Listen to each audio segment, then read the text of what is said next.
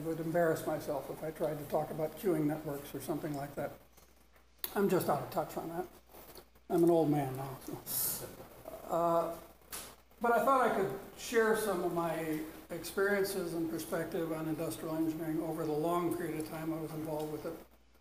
I was an undergraduate math major, so I chose industrial engineering. That question was just asked of the students in the panel session there. My story was I was talking to an advisor at Harvard about my course schedule. I just had to get him to sign it. But I was sitting outside his door, and inside there was another student asking a question about how would I use this? And the professor got mad at him. He said, "You'll never be a mathematician if you think like that." And I thought, oh my gosh, I guess I'm not a mathematician. So I went looking for something where I could use the math. I like math, but I wanted to be able to use it. So that's how I find it, i.e. That was a digression. What was I planning? I was going to share my perspectives of what happened, how I got into it, what happened over the years, how it changed, how I changed, and what I thought about the future. And then I wrote up the abstract that way and was almost ready to send it in. And I got to looking at it, and I said, that's just a bunch of personal opinions, and my opinions aren't important, any more important than anyone else's. That's not worthy of a distinguished lecture in honor of Alan Pritsker. So I thought some more. So I'm not going to do that.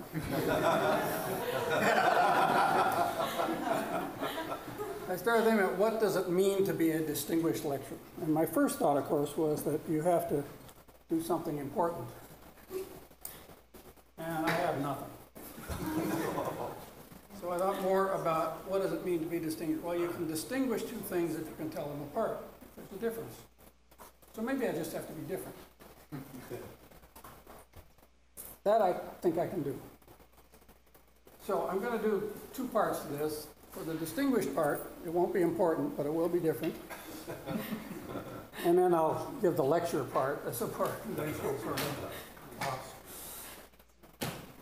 So that's my plan. Hope you're not disappointed. For my something different, I want to construct, with your help, a magic square. But one like you've never seen before. One that I'm sure you've never seen before because no one's ever seen it before. We're going to do it here and now for the first time. That's my something different.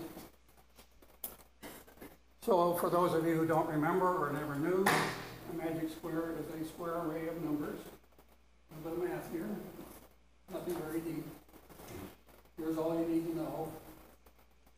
We have to arrange those numbers in the square so that every row, column, and diagonal add up to the same total. That's a magic square. You probably learned that as a kid, maybe forgot about it. I did when I was about 8 or 10. I played with it for a while and then lost interest because it's like a toy that you play with and it only does one thing. You lose interest after a week or so and you set it aside and forget about it. That's what happened to me. But here is an example. That's the low shoe square, and according to Chinese legend, that goes back to 2600 BC.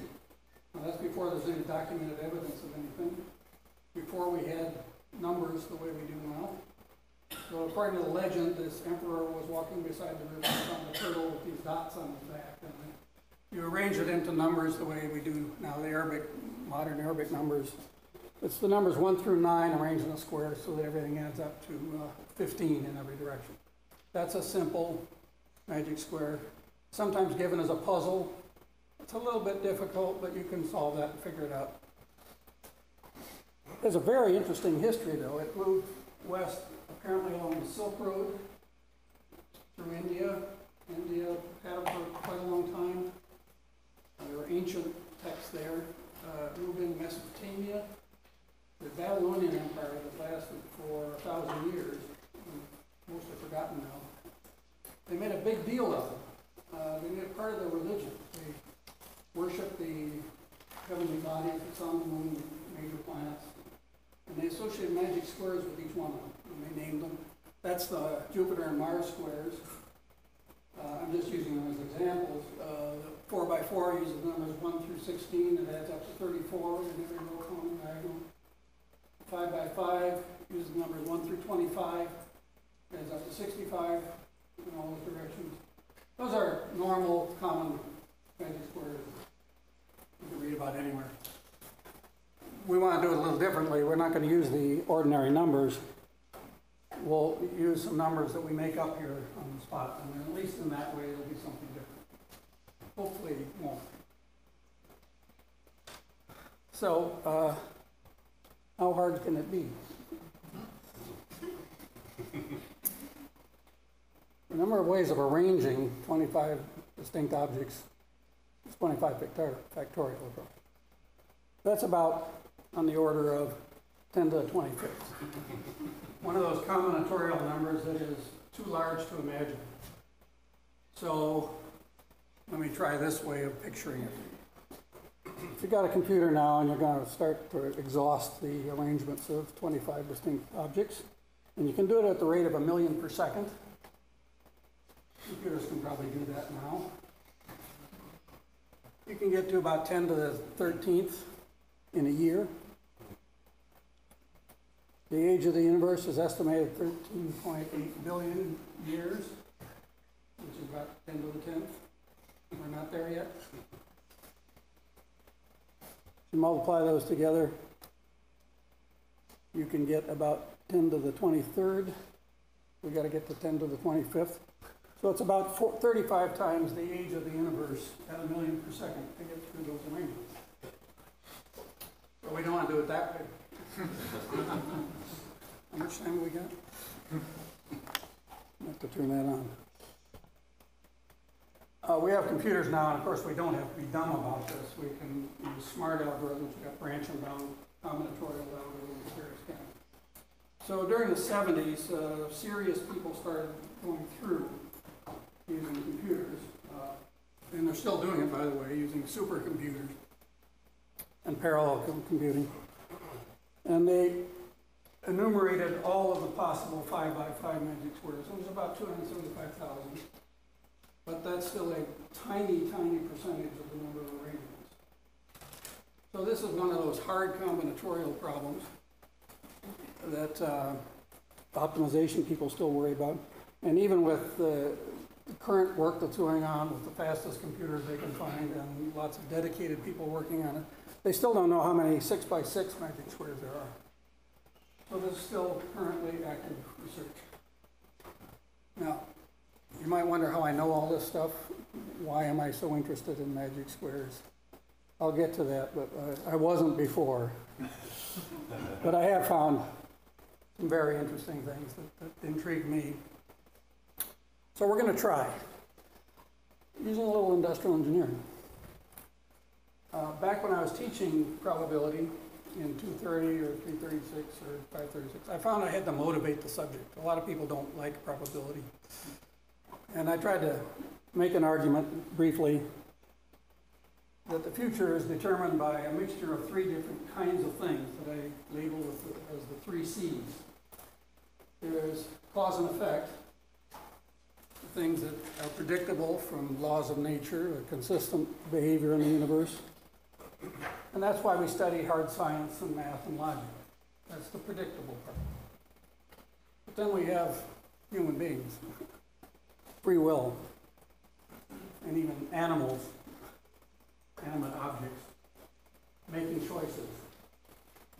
And that's a lot less predictable. And that's why we study psychology, human factors, economics, all the social science things. Trying to get our arms around that factor. And then there's whatever is left. We call that chance.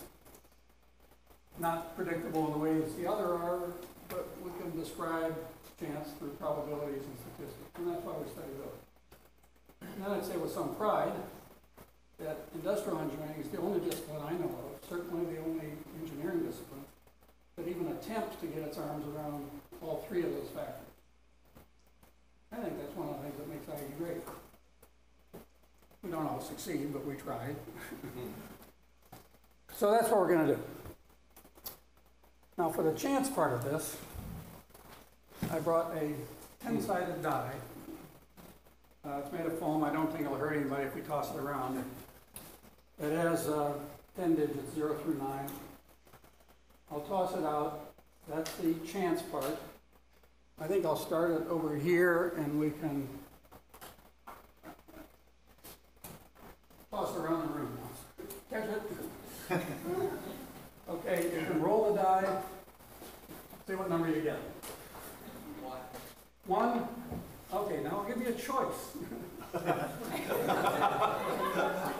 can take that number and we'll use it, or you can roll it again and get another chance number, or you can just name a number.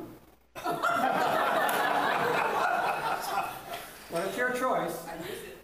You keep the 1? Okay. Toss the die to somebody else. Okay, roll a die. You get the same options. I got 7. 7, okay. You can use that one. You can try it again.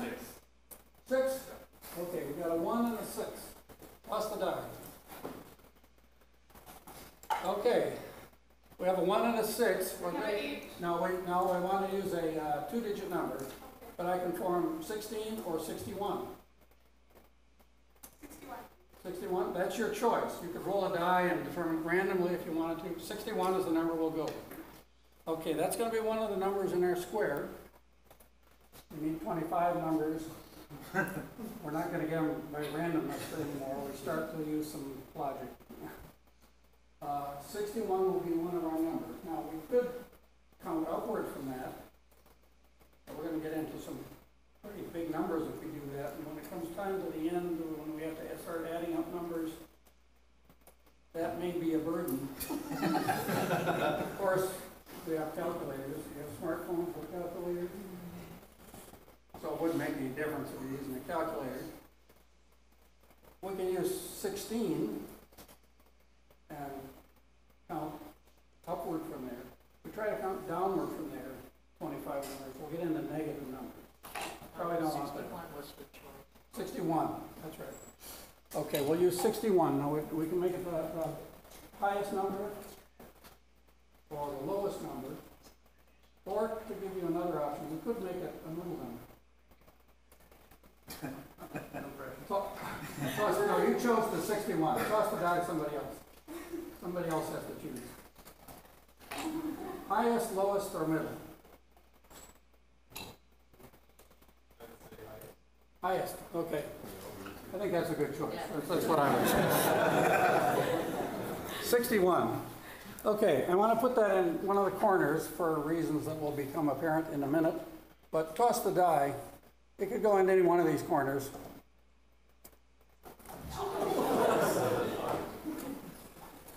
Upper left, upper right, lower left, lower right.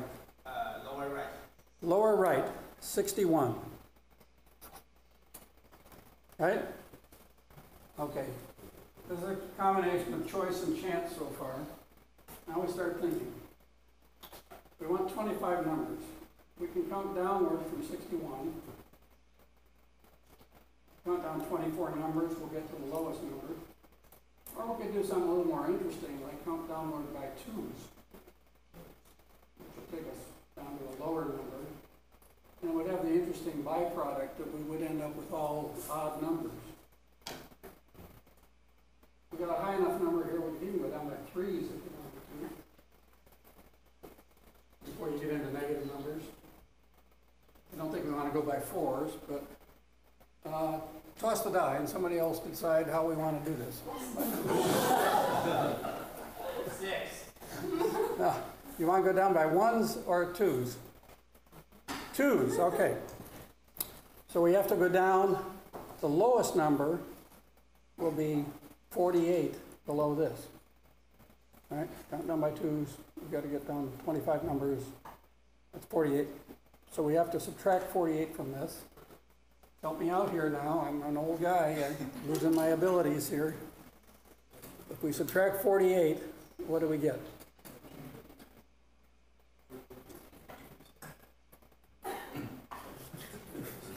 13? We agreed? That'll be our lowest number. Now, I'm working on the diagonal here. the midpoint between these two numbers? Take a sample mean. Add them up and divide by 2. Okay. This is IE. 37? Okay. Now think about it. This is the middle between the lowest and highest number. We fill this in with the other numbers that are between 13 and 61, the other odd numbers, and we balance them out properly. For every number below, a certain number below the middle, there'll be another number above the middle, so the average will be still that middle number, 37. And if we have a whole bunch of numbers, the average of which is 37, and we add up 5 of them, like in any row or column or diagonal, 5 times 37 will give us our target sum, right? So what's 5 times 37? 185? That's our target. And here, we're already 3/5 of the way there, right? So we need another total of 74 split between those two cells. So let's split the difference. 25. Check me on this. 48? No, 49. They all are odd, right? 49? Okay. This much was easy. We had a lot of freedom. Cells were all empty when we started. We got all the numbers available. We're starting to lose degrees of freedom. Right? We've got to be careful from that now.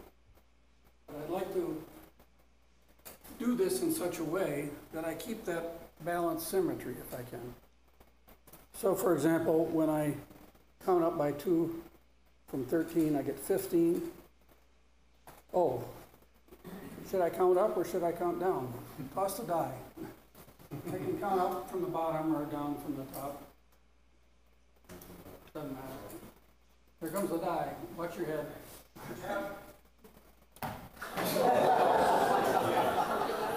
Down from the bottom or up from the top? Down from the top or up from the bottom? Down from the top. Okay. I'll make it a little harder. We got to count down by 2s from 61. So 59. I still got a lot of freedom here.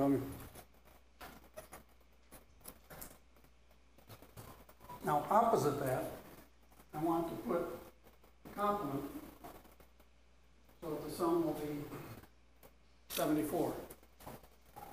So that's 15, right? So that goes right opposite. So by keeping that balance, I really only have to solve half of this. I have to put in the numbers that will be half of it, and the other half will be determined. Okay? So, let's see, we're counting down. 59, 57 will be the next one. Let's try it there. 55. I want to count through so I make sure that I don't miss any and I don't duplicate any. So I want to go systematically. 57, so now I have to go to 55. And then 53.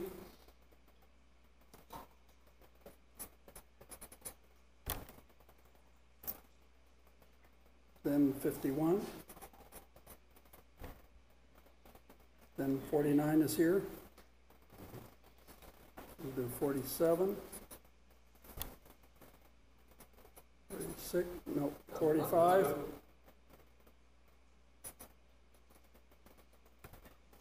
43. 41.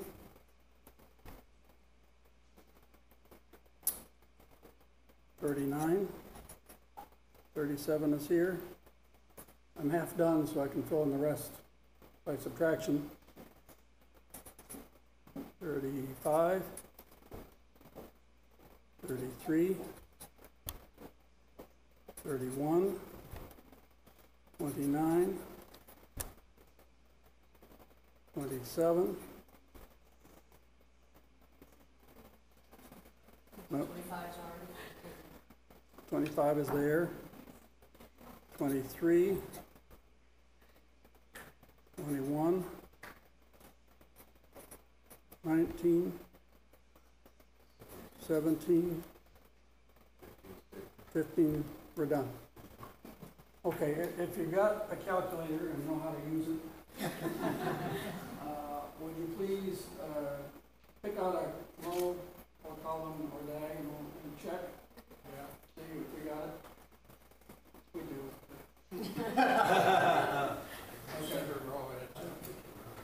Yeah, so every row adds up to 185. But we did something more here. We made it symmetric. Now the symmetric magic squares are a small subclass of all magic squares. You know, 100 to 1% or something like that. A very small percentage. And we made it symmetric. We got the opposite things in place. But more than that, it's pan-diagonal, which is an even smaller set. Pan-diagonal. It's time to start showing some of these.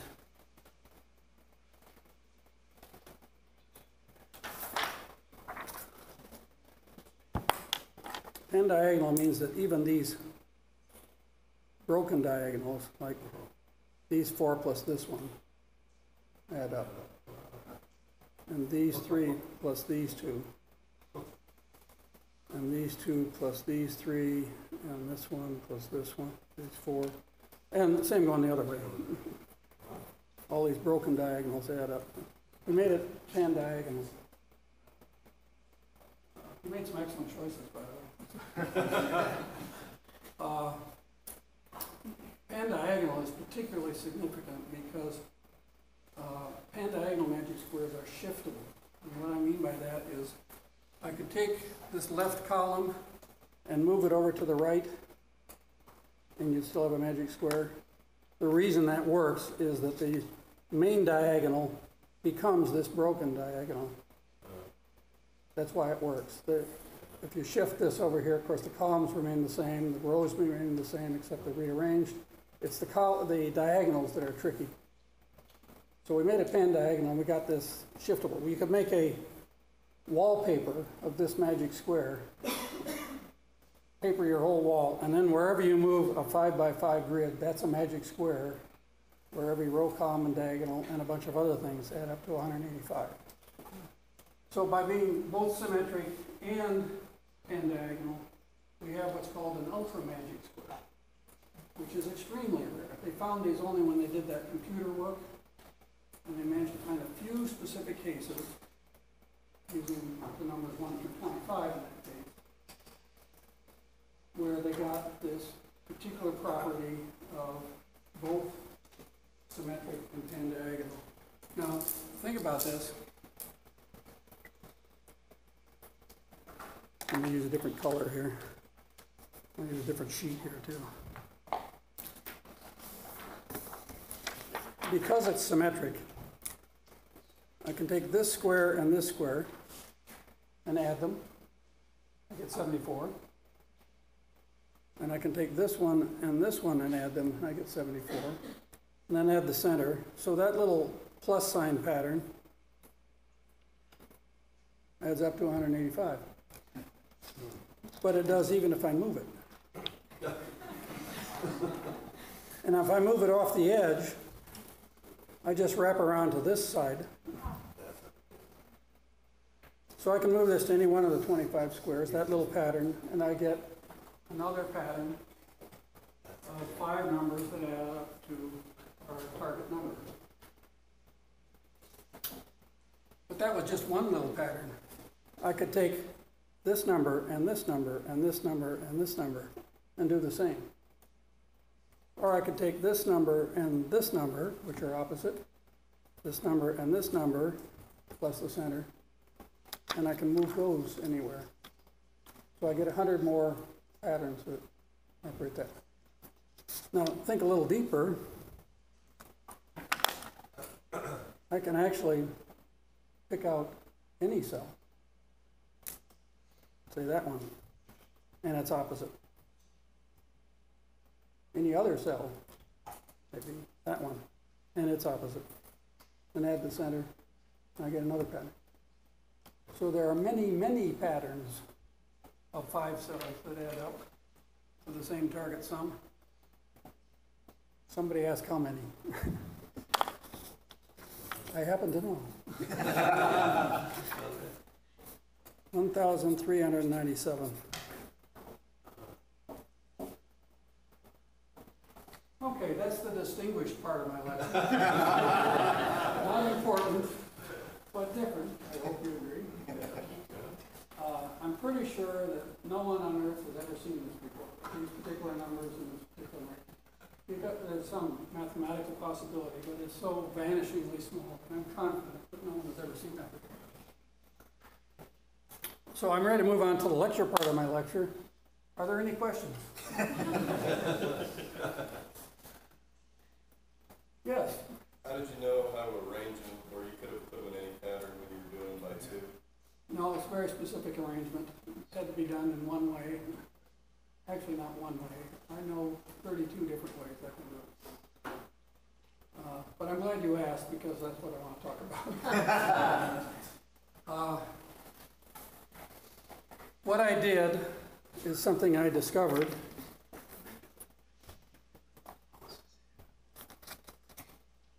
These ultra magic squares are so unusual and fairly recently discovered that most people find it amazing that they even exist. And I don't think anyone, until very recently, ever imagined that there would be a way to construct them the way we just did. But there is, obviously. I found one. I found actually a bunch of ways. It didn't matter what the numbers were. I knew before I started it was going to succeed. And I'm ashamed to tell you how easy it was. You probably thought I must be really smart. I wish. Maybe you thought I worked really hard to find this out. No. But the really surprising thing to me, that I find hard to believe even now, is that apparently I was the first one to find it. To at least admit it. Yeah. Good point. But I seem to be the first. And I don't know why. So I think, even though magic squares aren't very important, there might be value to you in explaining how this happened. There might be some lessons there, I think there are, that you could apply to your own area of specialization, or wherever you work, whatever you're doing, because something really surprising happened here to me in making these discoveries. So let me walk you through how it happened. First of all, I was not thinking about either magic squares or this other thing, which is vector spaces. I wasn't thinking about either one. And there was an event, the details don't matter, but I was watching a video. I was watching it because it was a guy I had met several years earlier, and I was just interested in what he had to say. And he started talking about magic squares, and I knew about magic squares. I wasn't particularly interested. My mind started to wander. And I suddenly realized, just in a flash, I made this connection between magic squares and vector spaces. As I told you, I've known about magic squares since I was 8 or 10. I learned about vectors and vector spaces, I think my freshman year in college. Probably most of you did. Probably don't remember it, but but I was teaching it all those years. You know, it's in linear programming, and it's in Markov chains, and standard engineering math. So I want to explain how I felt at the time, and for those of you who can't relate to the idea that magic squares are vector, that's it in 4 words. That's the connection and the recognition I had that took place in an instant. For those of you who can't relate to that, let me give you an analogy. Suppose when you were a child, you saw a funny little creature, and you you didn't know what it was, and you asked your parents, and they said, that's a Chihuahua, a Mexican Chihuahua. So now you know. Next time you see one, you know it's a Mexican Chihuahua. They're not that common, but every once in a while you see one, and you know what a Mexican Chihuahua is. But then late in life, when you're in your 70s, you happen to see somebody walking down the street with a Chihuahua on a leash. And you think, for the first time in your life, oh my gosh, a Chihuahua is a dog. I never realized that.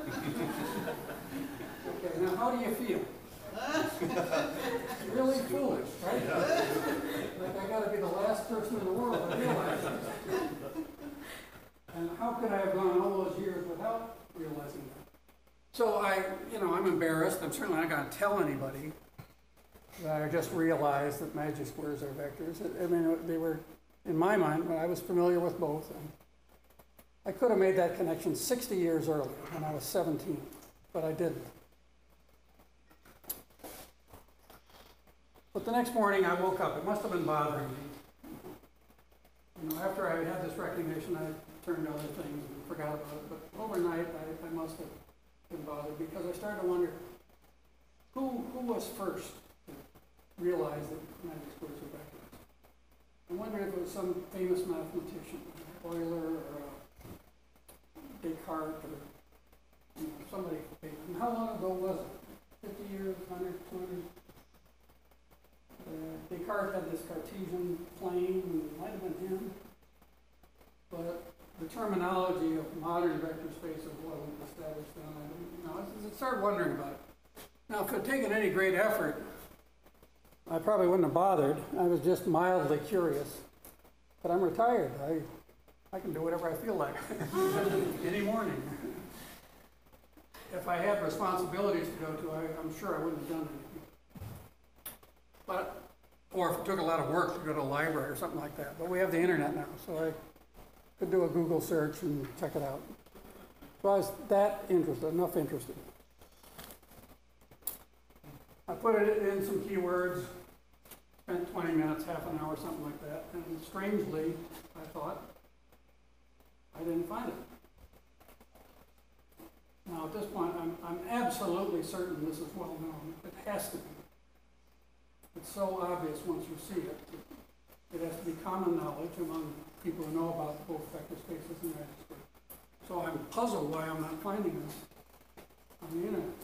Of course, I get a lot of ads first, people trying to sell me tickets to Orlando Magic. Well, then there's a whole lot of stuff on magic squares. So I'm puzzled at this point. And I've got time because I'm retired. So I spent 2 years researching this, exhausted. I got everything I could get my hands on the internet. I started buying books, got everything on Amazon I could get. I started searching out rare books long out of print. I spent probably $2,000 on rare books. I found some very interesting stuff. I had an Arabic text translated from the 10th century. Finding all sorts of interesting stuff that's driving me on, but I'm not finding the simple comment, magic squares are vectors. I got a few examples of people getting right up to the doorstep of it, proving that the properties of vectors are satisfied. You take two magic squares and add them together, of the same dimension, of course, and you add cell by cell, you get another magic square. If you just think about it, that's fairly obvious, and as a formal proof, it's a high school algebra exercise. And I found that. If you multiply cell by cell by a scalar quantity, you get another magic square. Again, you can do that in your head.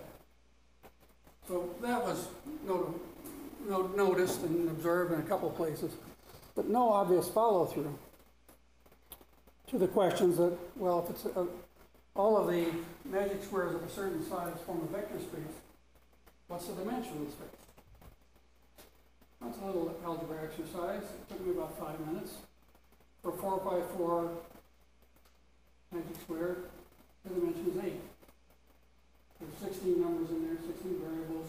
10 constraints, there's some dependencies to worry about. You would just work it out.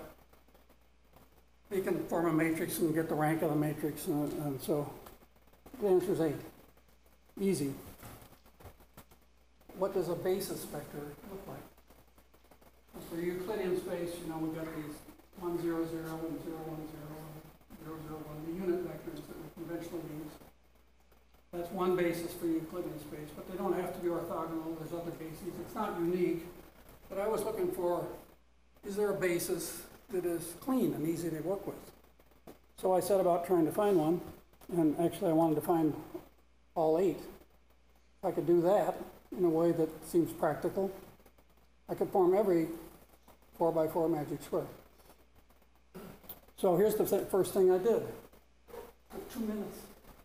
The very first thing I tried. I put a 1 in the upper left corner. That takes care of the first row, the first column, and that diagonal that starts in that corner. I go to the second column. Can't go in the second row because that's in the diagonal. It's already covered. Put the first place it can go. Put the next one the first place it can go. The last one goes right into place. I'm done.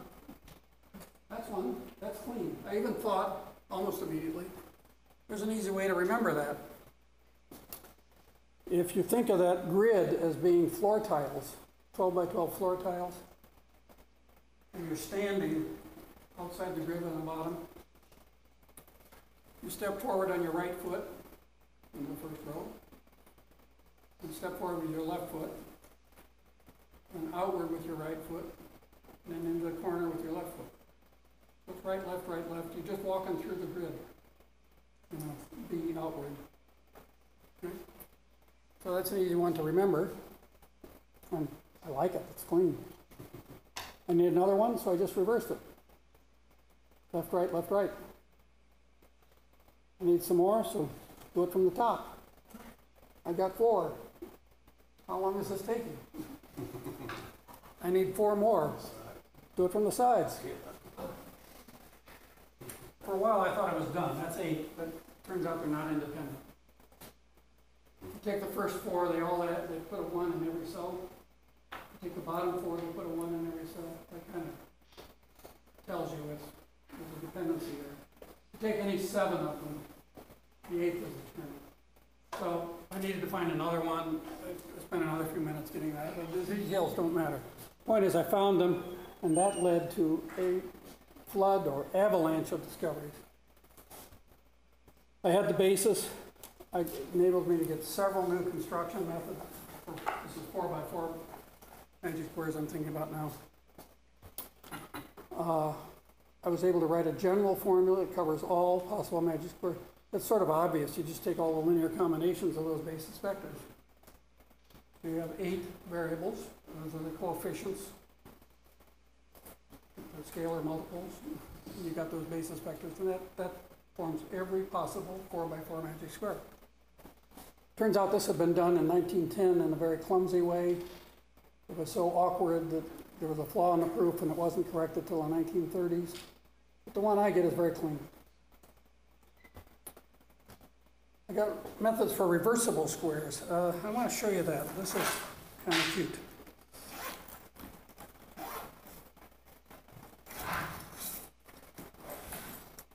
This is a reversible square. I call it my patriotic square. It adds up to 1776 in every row, column, and diagonal. The 4 corners, the center 4, 86 different ways. It adds up to 1776. I turn it over, the numbers change, but they still add up to 1776 in 86 different ways. If I look at it from the back, that's 1776 in 86 different, or this way, or in the mirror.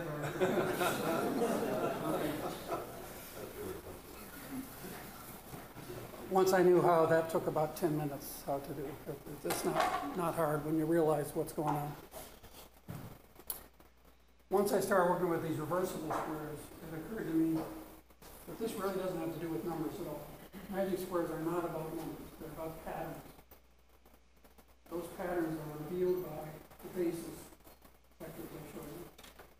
once you see the structure, all the mystery goes away.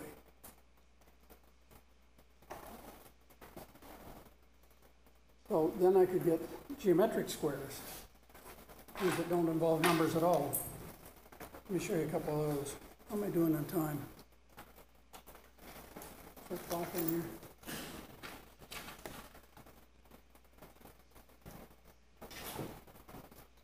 We'll do it here.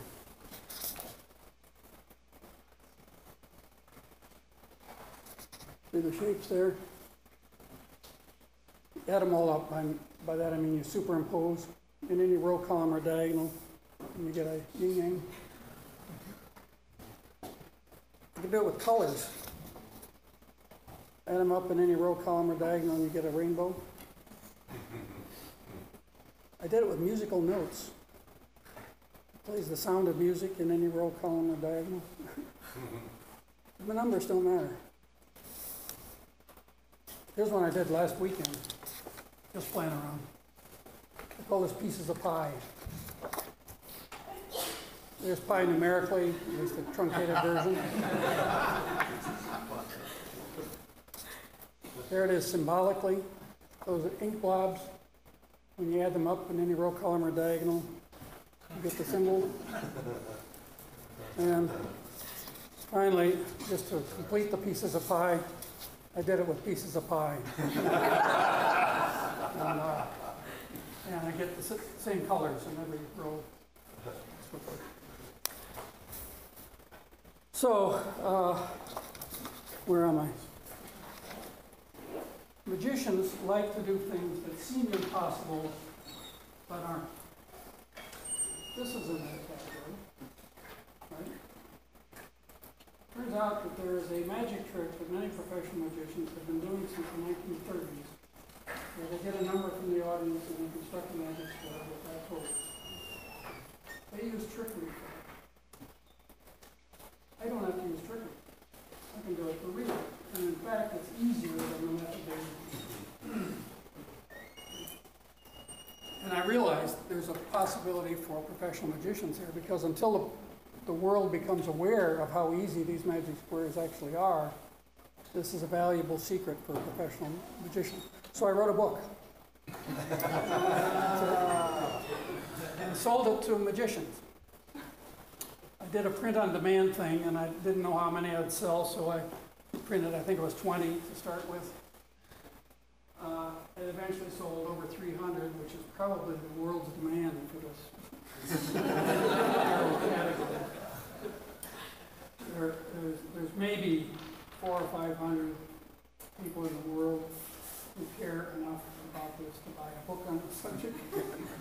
And I made enough money to make back my expenses on the rare books, so I was pleased with that. More importantly, it put me in touch with a lot of people around the world who were very interested in this subject. People who had been working on magic squares and magicians who wanted to perform tricks. And they contacted me. I met some people who were, you know, John Gordon Conway, the guy who's in The Game of Life. I got to talk to him. I was invited to give a talk at the Gathering for Gardner, you know, the Martin Gardner, Scientific American math columnist, very prolific, and there's a gathering every 2 years by invitation only, and I got invited to give a talk there. So I'm talking to all these people, and they keep asking me questions about it. Like, can you do it without any math at all? And that led to more discoveries. And I started broadening out into the 5x5. Can I find a convenient basis for 5x5? Yes, I do. Dimension is 14, as it turns out. I can write a general formula for all 5x5 magic squares. It's easy once you have the basis. Just the linear combinations. As far as I can tell, I'm the first to publish a general formula that covers all possible 5x5 magic squares. So you see what I mean by this avalanche of discoveries. I got many different pattern methods. We used one to construct this square. If you'd given me a different starting corner square, I would have used a different one. I know 36 ways of constructing an ultra magic square using arbitrary numbers. They're just variations of the same thing using the same basis vectors. And I could get to larger squares. I could show you some others if you're interested. I can go as big as you want. So then I wrote another book. And these two books are being sold through one magic store dealer who said they're the best-selling books of all time. So,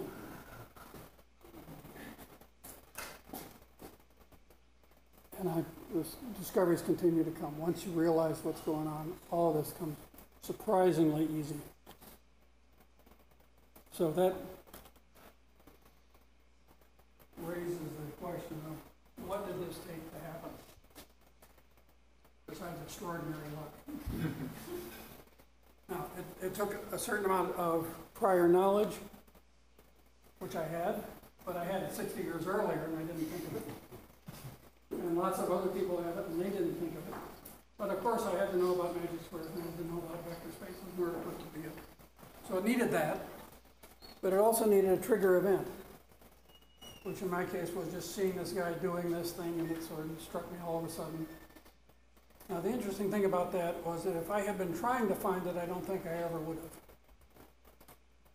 If I'd even had in my mind consciously either magic squares or vector spaces in the previous 5 years, I don't think it would have occurred to me. It's only because I came to it with fresh eyes that the connection happened. You had to see things differently. That was the crucial element, which is important for some other purposes, I think.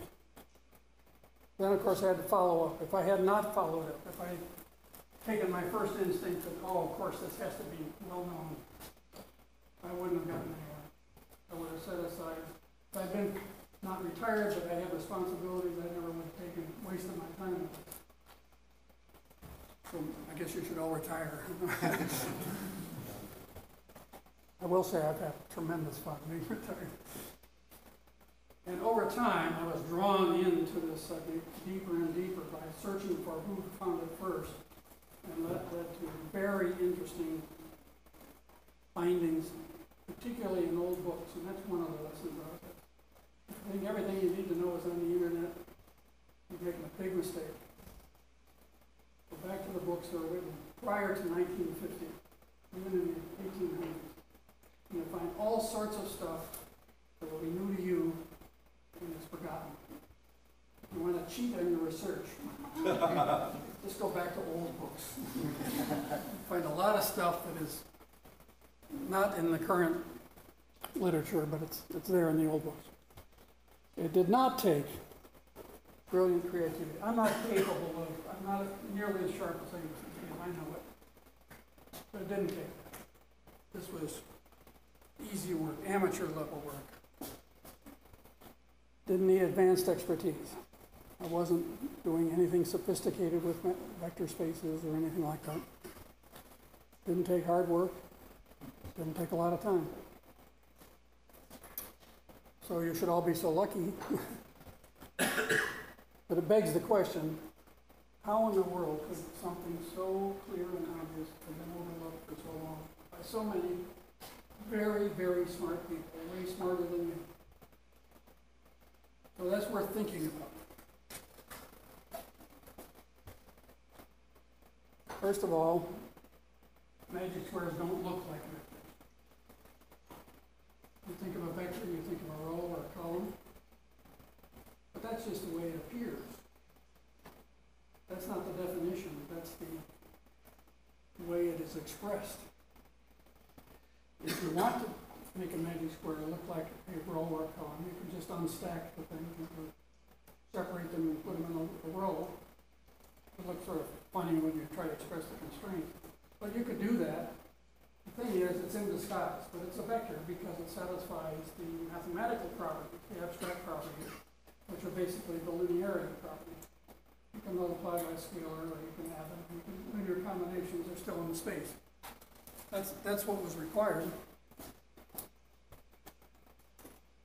Also, the fact that the magic squares are usually expressed with integers, you don't think of linear algebra. You might think of number theory, you might think of combinatorics, maybe something else, but you don't think of linear algebra, that's real numbers. So you do have to expand your definition or your notion of magic squares a little bit into real numbers, but that's not hard if you think to do it. So that's some of the reasons it went unnoticed. The real discovery is that finding the basis vectors, which nobody else bothered to do apparently. Once you see those, and you realize how simple the structure is, everything else follows. And to me now, when I see a magic square constructed by somebody else, I can look at it and just visually I see the structure because I see the underlying basis vectors which cells determine it. And I can deconstruct it and reconstruct it. It's easy. So there are a couple of big lessons out of this. This is what's worth remembering. If you're deeply into a subject, you know a lot about it, you're in the literature, you accept the conventions of that area of specialization, the terminology, the notation, that sets up a paradigm. It really blocks you thinking about other things, different ways of looking at it. You're sort of caught in the paradigm of the conventions that are used in that area of expertise. So if you're stuck in your research, my advice would be take a vacation. Seriously. And make it long enough and mentally different enough so you're not thinking about your work. You're away from it for at least a week so that you can come back with fresh eyes. As I look back on my career, I always felt a little guilty taking vacations, and I tended to take my work with me. I was thinking about things when I probably shouldn't have been. If I had it to do over, I would take more vacations. Seriously. And then finally, I can't think of a better example than this one. This has got to be one of the most studied things in history. For not just decades or centuries, but for millennia. Very smart people doing incredible things, trying to figure out magic squares. And they've done very complicated things. They didn't do the simple thing. So hopefully there's stuff like that for you to find. I hope that these little lessons take with you and they benefit you somehow. And I'm pleased and honored to have the chance to present it to you. Thank you.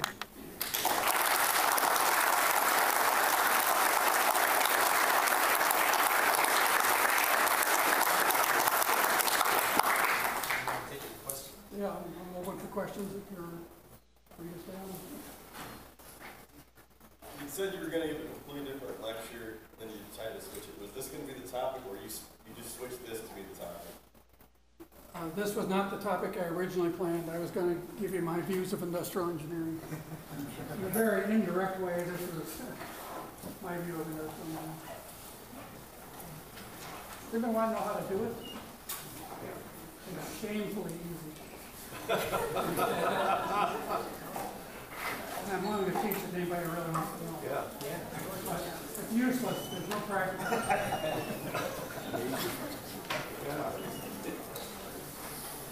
All right. Well, thank you. We actually have a show. Oh, you're going to show? For anybody who wants to say, don't Well, we do have a gift for you while you, yep, that's in there. So thank you very much for coming by. We certainly appreciate it. Stay tuned. He's going to show you how this